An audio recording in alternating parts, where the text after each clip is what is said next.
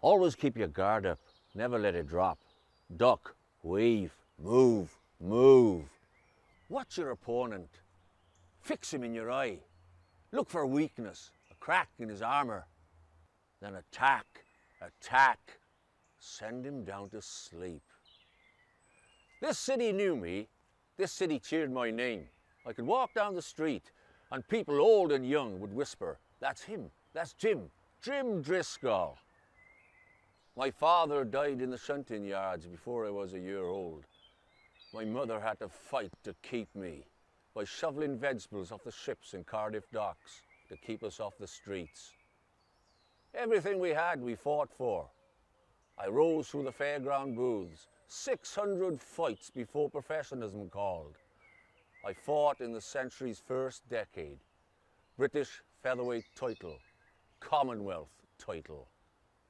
I went to America, took the place by storm, and as a result, they renamed me Peerless Jim. In 1910, I took a shot at the world title against Abe Attle in New York City. They say I won 7 out of 10 rounds, but he never hit the deck. And in America, that means a no decision rule.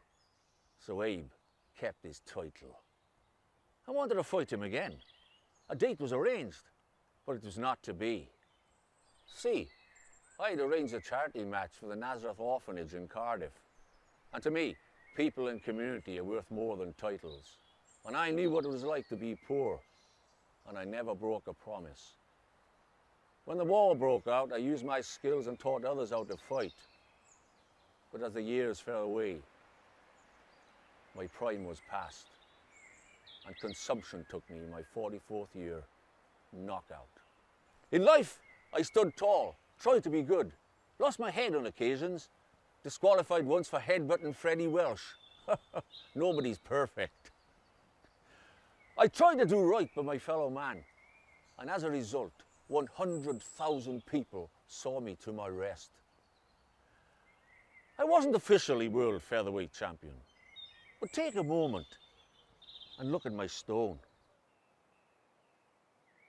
The orphanage, they paid for that. And to the orphans, I was their champion. And so in death, that is what they gave me.